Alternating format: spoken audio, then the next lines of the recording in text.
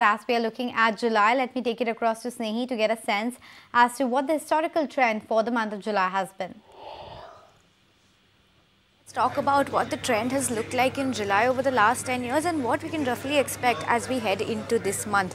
Now, when we talk about Nifty has shown a strong positive price seasonality in July, barring 2 years, which happened to be election years 2014 and 2019. The index has closed 9 times in the month of July in the last 10 Julys with an average return of 3.3%, and the only negative return was seen in election year 2019 with a negative return of 5.7%. This is on the Nifty front. Shifting focus, let's talk about how Nifty Mid-Cap has performed historically.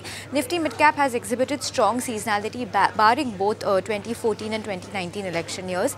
The Mid-Cap index has closed in the green 8 out of 10 times in the last 10 Julys with an average return of 3.4%.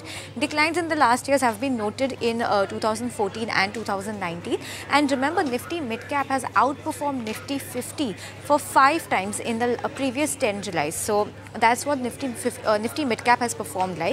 Sectorally, now let's deep dive and take a look. Nifty Financial and MNC have closed in the green for 9 times out of the last 10 Julys. And Snehi, also walk us through how the day has been and how we are closing in on the week. Well, absolutely. So, rather flattish moves coming in on the Nifty as of now, struggling to just hold above that 24,000 mark is where Nifty is nominally above 24,000. But remember, we did open at 24,000 today for the first time, went as high as 24,100 on Nifty, and we've receded back from those levels. Sensex did see another record high as well. Both Nifty and Sensex saw their record highs for the 4th consecutive session today. Let's first talk about the broader markets, because that seemed to be bucking the trend today. Nifty Mid-Cap has hit a record high, small cap also doing pretty well, outperforming the benchmark indices. Nifty Bank happens to be the index under the most pressure as of now. 1% lower is where Nifty Bank is at. Let's bring up some big buzzers today then. SAMHI and Polycab. SAMHI Hotels and Polycab on the back of the block deals we saw today. Let's take a look at how both of those stocks have ended. Star Health was up 5% on its analyst day.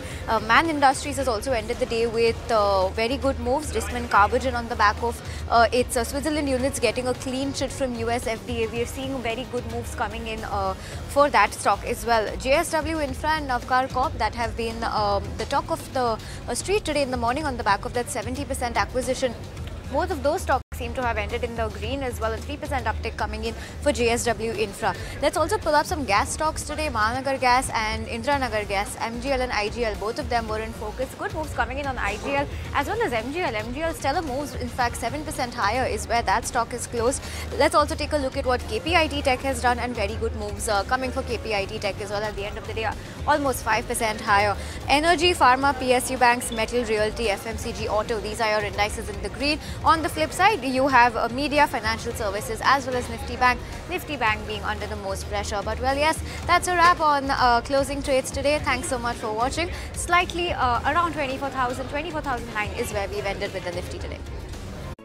If you like this video, then like, share and subscribe to ET Now.